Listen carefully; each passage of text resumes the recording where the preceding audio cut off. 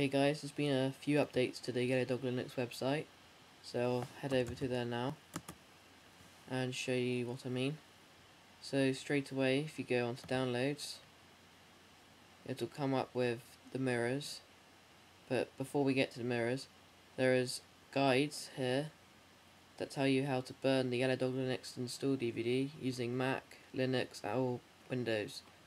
Now on the mirrors, if you're in the United States, it's best to use the alternative less busy mirror. The ISO is located in the ISO folder, and it's Yellow Dog Linux 6.2.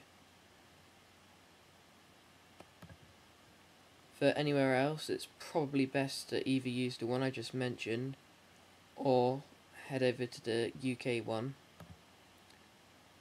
which is just as fast as the less busy United States one. And there it is again. And that's all I wanted to say, really.